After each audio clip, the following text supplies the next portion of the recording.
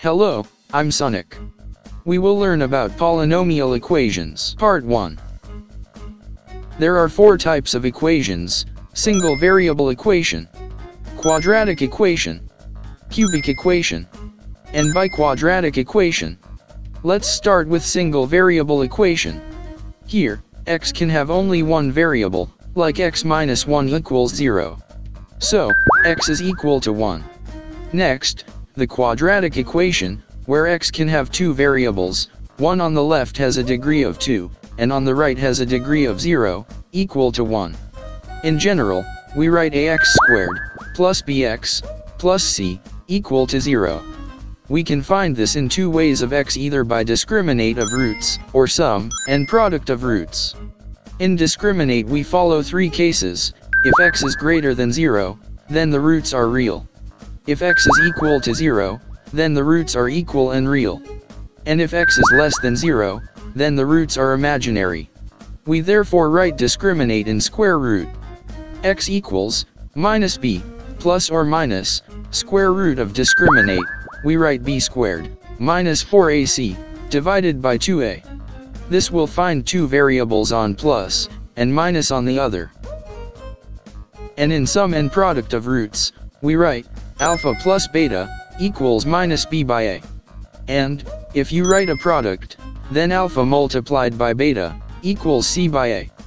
Then you can find the roots of a quadratic polynomial equation. Next, the cubic equation, where x can have 3 variables.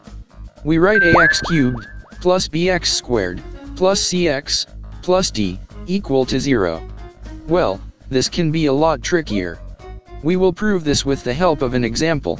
Let's say, x has 3 variables, 1, 2, and 3. We can form this as a cubic equation. First of all, write in parenthesis, x minus 1, x minus 2, and x minus 3, equal to 0. Multiplying them up, we get a cubic polynomial equation of x cubed, minus 6x squared, minus 7x, minus 6, equal to 0. One thing you can solve by roots of equation.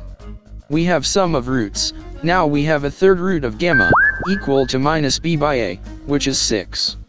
Product of 2 consecutive roots equals c by a, which is minus 7, and product of 3 consecutive roots, alpha, beta, and gamma, we therefore equal to minus d by a, which is 6. Thus, when you solve it, this will have 3 roots of 1, 2, and 3. We'll leave another method for the next part. Finally, the biquadratic equation, where x has a degree of 4. We write ax to the 4th, plus bx cubed, plus cx squared, plus dx, plus e, equal to 0. As we seen from the previous section of cubic equation, you can now add a new root, delta, then you can do the same thing. In case, I only ask about the n number of roots, where x has a degree of n. We write a 1x to the n exponent, plus a 2x to the n minus 1 exponent, plus a 3x to the n minus 2 exponent, and so on, till a of n minus 1 times x, plus a n, equal to 0. You will get n possible distinct roots. So, see you on the next part. Like, comment, and subscribe now on YouTube.